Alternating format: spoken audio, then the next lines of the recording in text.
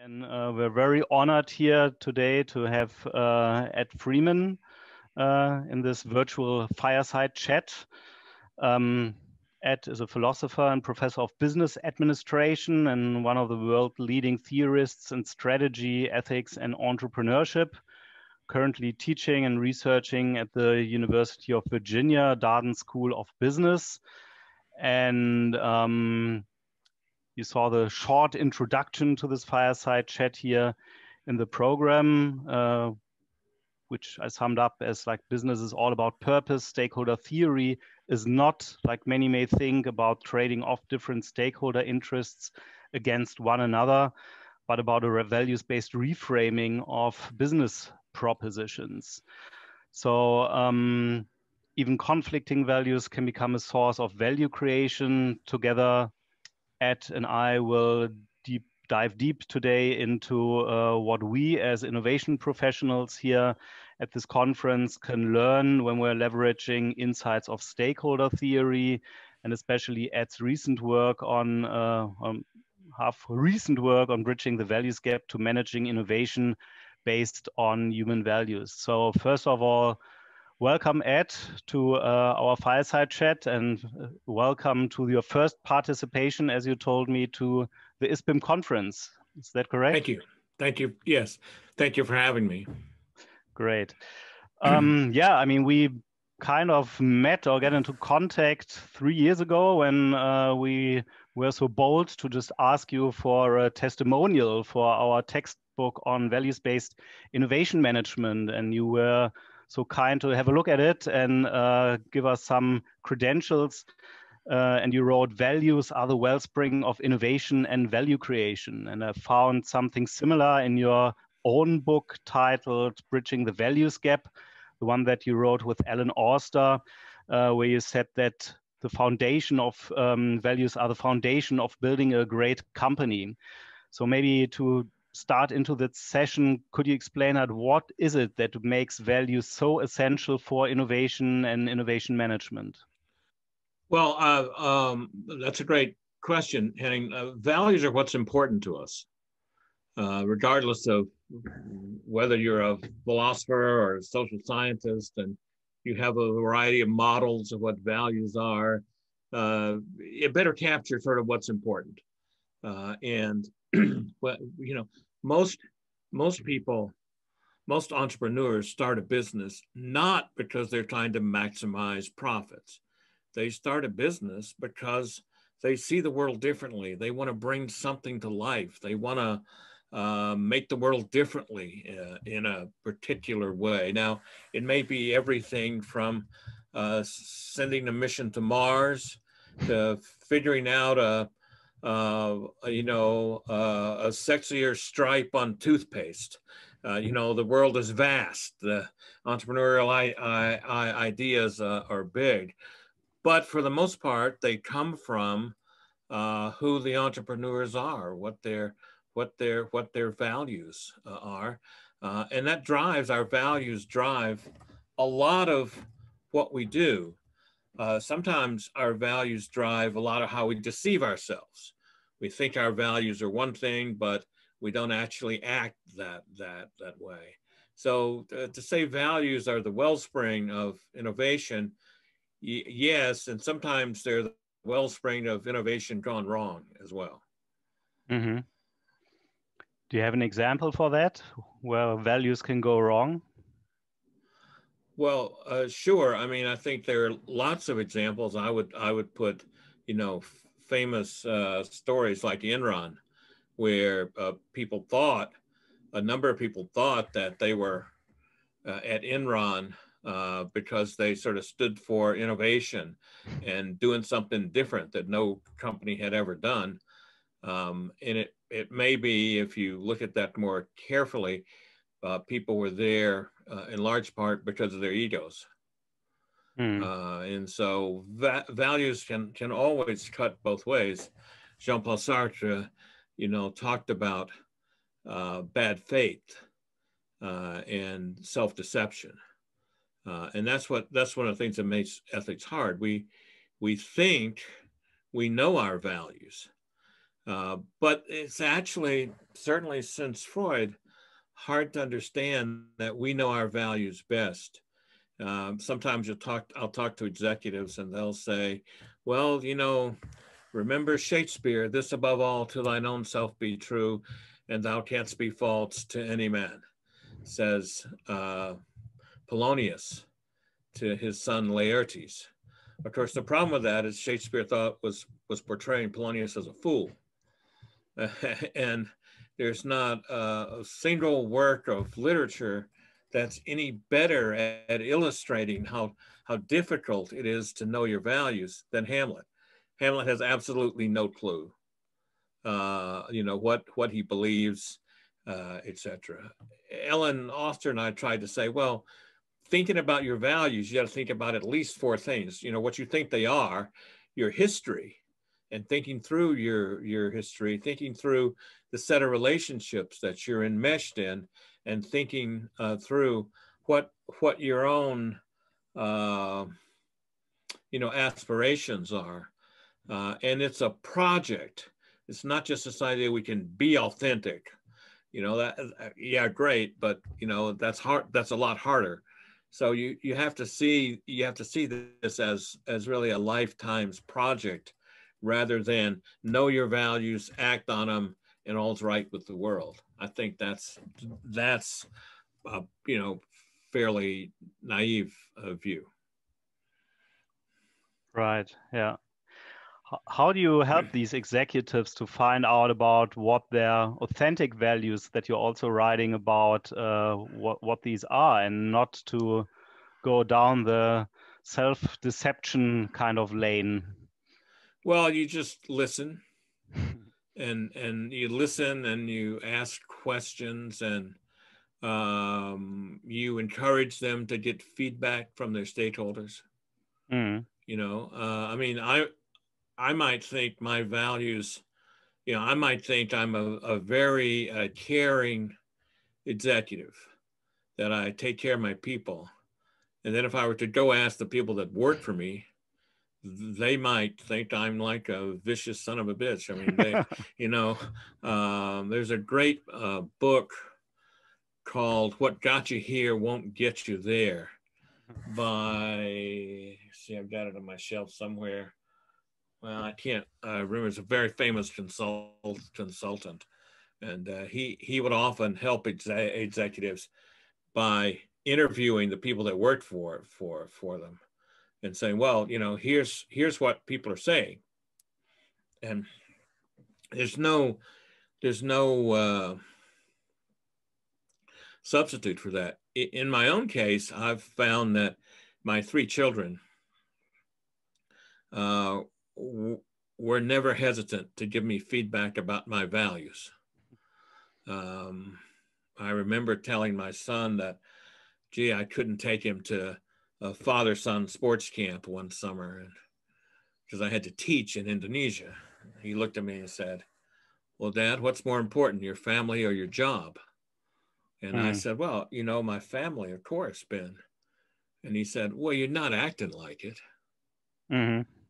And the truth is, he was right. I wasn't. I was saying one thing and doing another. And because he pushed back, we could create a lot of value because I could change. And that's what oftentimes gets missing. If you're serious about acting on your values, you want feedback. Mm-hmm. Most people don't want feedback on their values. What they want, most executives for sure, and professors too, I have to say, what they want is praise. And the difference between, you know, asking for praise and asking for feedback is a very different thing. Mm-hmm, mm-hmm. Okay, great. That's a nice distinction. So seeking feedback from your stakeholders versus seeking praise from your subordinates, so to say. Just one more example. I'm the cook in my family, and I had made fresh pasta from scratch one night for my kids when they were little. They were grown now, but they were little, and I'm sitting there going, well, how's the pasta? And what I really want to know, what I really want them to say is, wow, you're a great dad. We're so lucky to have you cooking this terrific food for us. Gee, wow, how incredible are you? That's what I wanted to hear. What I heard, what they said was, gee, do we have any Kraft's macaroni in the blue box you can make? You know, so it was like I was absolutely crushed by that. And we evolved the rule in our family: if you can't deal with the feedback, don't ask for it. Okay. And I think that's probably a pretty good rule to think about. So feedback is as important as values. You know, trying to understand what feedback to take, what feedback not to take. Right. Yeah, I mean, Edgar Schein and people writing about organizational culture also stress this aspect, right, about modest inquiry in order to really get this potentially eye-opening, authentic kind of feedback to better understand your situation and better understand which values are actually. Yeah, the problem is that certainly since Stanley Milgram's experiments, we know we don't always get that. Yeah. We know what we get in an authority relationship is people telling authorities what they think they want to hear. And so if you are a senior executive, you have to work at getting really good feedback. Right. Okay. So you got to create the appropriate context to even facilitate that kind of feedback, to enable that. You also state in your book that values create value, now in the singular form, for stakeholders, and that you're referring to the works of Collins and Porras and their work on Build to Last.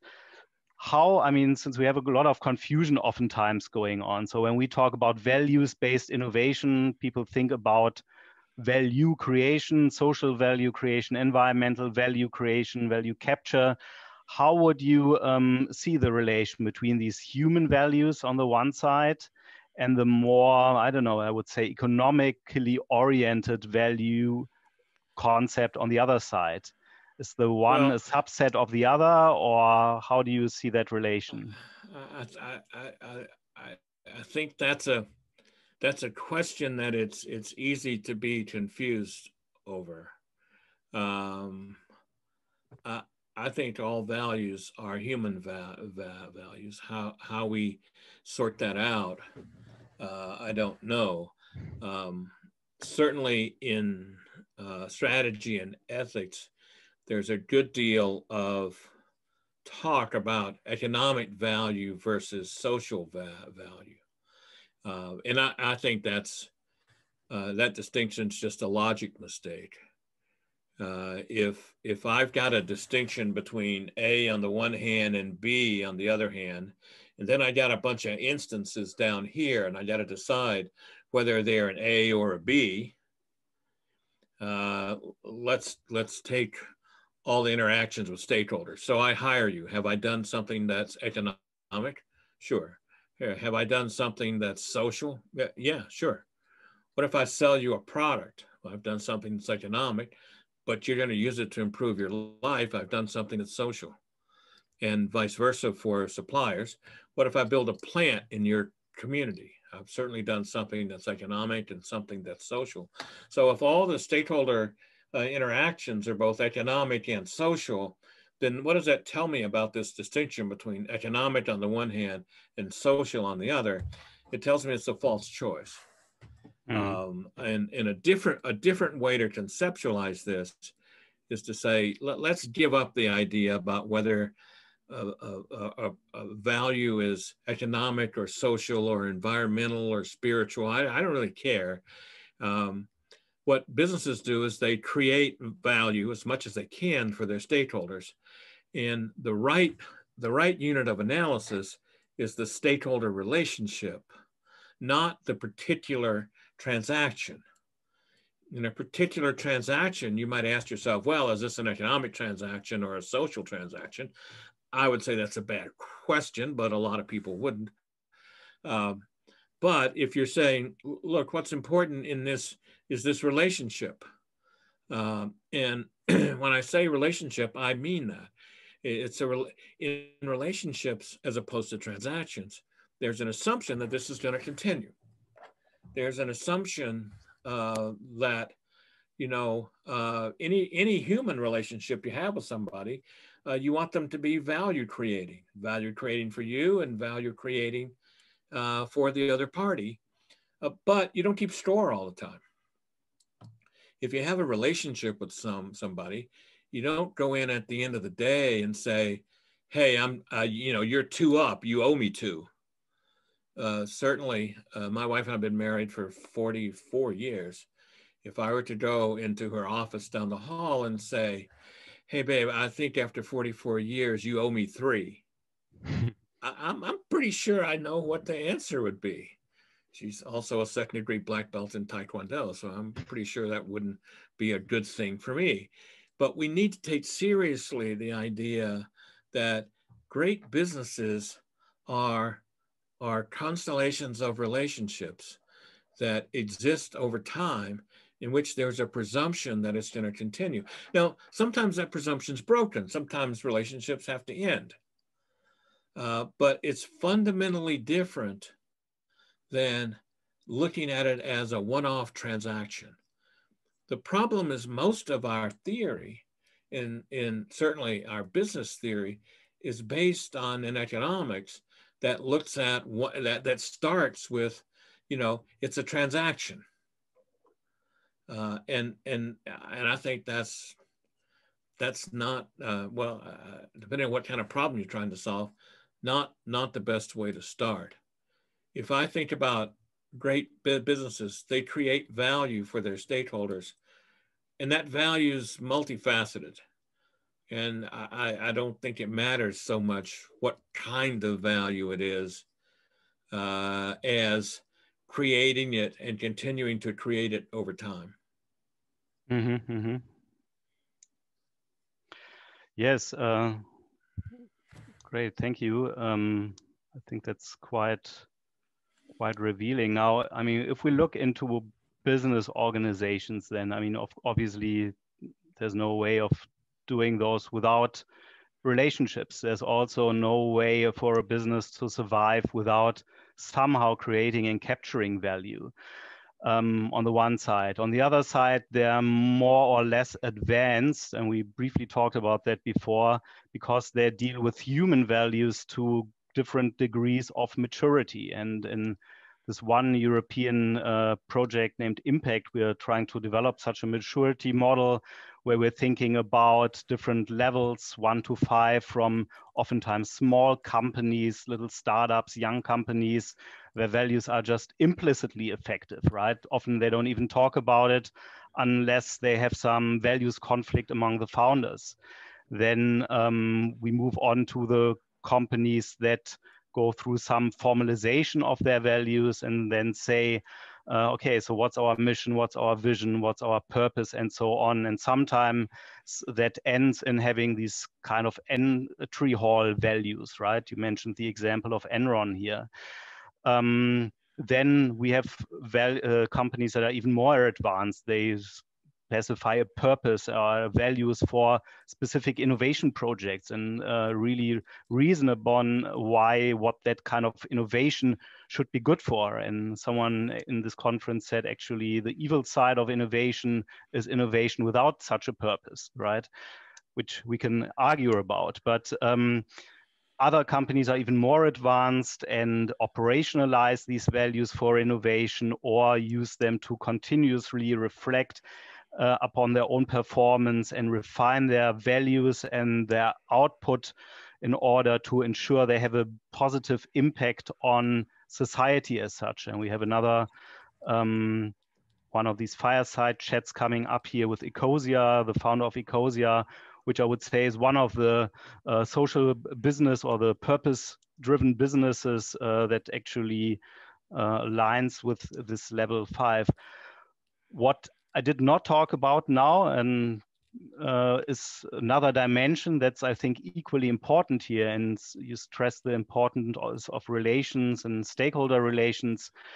How would you think these should be represented, or how would you see different levels of stakeholder engagement on these increasing levels of values-based innovation maturity? Well, I'm probably the wrong person to ask that question. I've tried not to engage in grand model building so that, you know, these companies are absolutely the best at this, and these are almost as good, and these are not quite as good, and these are, etc. I think that reinforces the idea about business that there is one or a few, but let's say usually one best way to do things. And that cuts against my sort of philosophical pragmatism that, hey, there are lots of ways to run great, innovative, ethical businesses. And how you do it depends in large part on, purpose and what you stand for, the set of stakeholders you're trying to create value for, etc. And so I've tried to stay away from the one size fits all. I mean, let me give an example. People have criticized my work for many years for not giving a absolute definite idea of who's a stakeholder and who's not. And you know, my take on that is, well, it depends on what problem you're trying to solve. If what you're trying to do is figure out what your purpose is, you know, you probably look at a certain set of stakeholders. So what you're trying to do is figure out how this particular piece of legislation in country X, you know, affects your marketing in country X. You probably need a much broader set of stakeholders. So my view is this depends on the kind of problem you're trying to solve, and ultimately depends on the kind of business it is. I think business is what philosophers would call a family resemblance idea. Family resemblance idea is one where you really can't define it, but there are lots of them. I think leadership's a family resemblance idea. Yeah, you can define it. You can define all kinds of models, but there's not much agreement on it. The classic one is games. It's hard to define what a game is.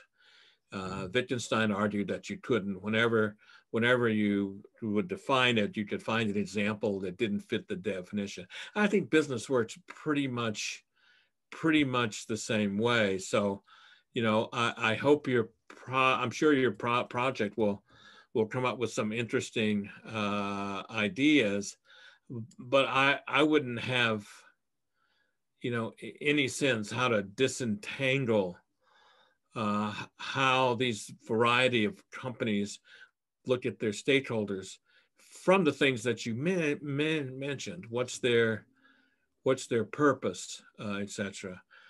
My experience is a little bit different, and this, I'm sure this is because of the kind of companies I end up seeing here, that it's often startups that talk the most about values, that they spend a lot of time saying, now wait a minute, is this really what we want to do?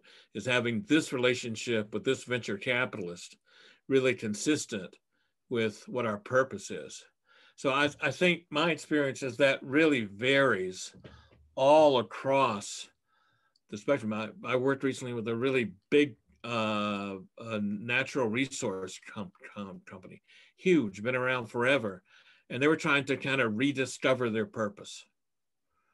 And then I worked with a set of startups where one of the things those startups do is they really try and articulate, you know, their why, their reason for being. So you know, there are lots of models for how to do that. Central to all of them, however, I think, is this idea that your purpose, your why, is ultimately about how you can innovate or not. Okay, great, thanks. So we have a couple of questions here coming in from the audience, and here one is actually from the co-author of our book here on values-based innovation management, Florian Lüdecke-Freund. Florian, you want to ask that directly? Yeah, thanks, Henning. Thanks, Ed, for sharing your thoughts with all of us. So the question is very simple. So listening to you, it sounds like it doesn't make any sense at all to try to analytically separate, let's say, social value from economical value, because it sounded like economical value creation is inherently social. So the question and is— vice versa. Sorry? And vice versa. And vice versa. So if that's correct, so then I think we can conclude that this very popular, profit versus people perspective and discussion is kind of maybe artificial, if not to say meaningless. What do you think? Well, look, I'm a pragmatist, so let me say, I think you're exactly right. I would say it's not useful. So rather than meaningless, let me just say I don't know what problem that helps us to solve. It seems to me what it does is it reinforces an old, outmoded story about business, that business is fundamentally about profits. And then people come along, people like Michael Porter, and say, no, there's social stuff too. Well, yeah, look, of course it is. And of course those things are connected. So why separate them? You have a whole bunch of people on the left who I've managed to make angry over the years because I think profits are important. I mean, everybody's got to get paid. A business that doesn't make any money doesn't exist. A not-for-profit that doesn't make any money doesn't exist because you don't have anything to invest for the future. So it's the idea that profits are bad somehow and are to be contrasted with, pristine, environmentally good motives. That's just, I don't think that leads anywhere.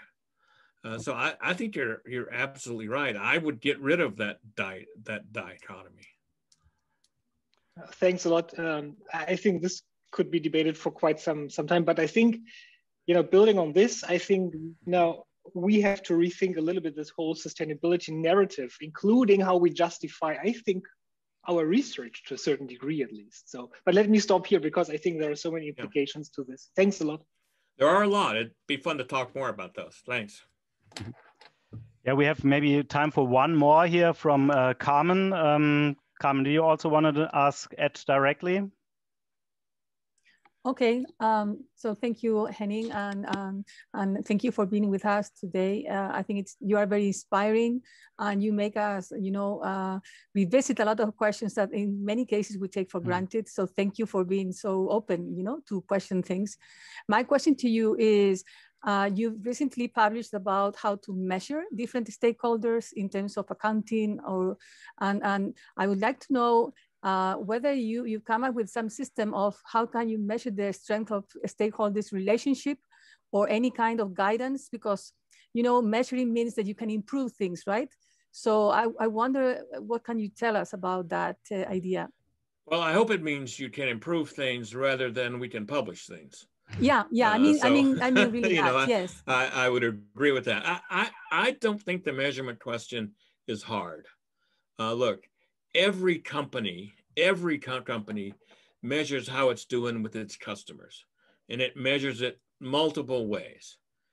Every company, well, not every, most companies have some measure of how they're doing with their employee survey, etc. You could, easily construct measures for suppliers, as some people who do value chain have suggested. And there's nothing wrong with public surveys for how you're doing in a community, or opinion leader surveys. And of course, we have ways to measure how we're doing with investors. So I think the problem is there's not one measure that fits everybody. Just like stock price doesn't fit every company. You can measure it, but it's a really poor measurement for lots of companies, depending on their strategy. And so I like to think of this as, if I were running a company, how would I measure how I'm doing with these stakeholder relationships? And I think that's a different question than how should I measure all stakeholder relationships like that. That's an academic question, but I think ultimately it's one that leads to bad answers, etc. If we're looking for profit-like measurements, profit itself doesn't measure total performance. I'm not sure what stock price, how that's translatable across. Surely we can find those. I mean, we put a person on the moon and brought them back. That was a hard problem. I just don't see this as a hard problem. Once you take out trying to do this across all businesses, for all situations and all times. Now, I know that's not, that's not. I mean, there is a hard problem here. The hard problem is, what's the interaction effect? How does the value I create for customers affect the value I create with employees? Measuring that interaction, I think, is the hard problem. However you measure value created for a particular stakeholder, looking at how those are connected. So if you can see value created for investors as a function of value created for customers, suppliers, employees, and communities, which many people, I'm one, have argued, but it's perfectly symmetrical. Value for customers is a function of how you create value for suppliers, employees, communities, and investors. So you can write the value created for one stakeholder in terms of the value created, a function of the value created for all the others. The tricky piece of that equation is the interaction term. How you do that.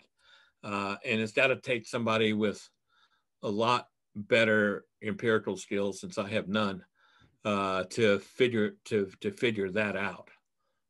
I can write the equations that are there. I did in a paper called what's it called? Five Challenges to Stakeholder Theory, in a book called Stakeholder Management. But taking it further than that is just not something I'm really capable of doing.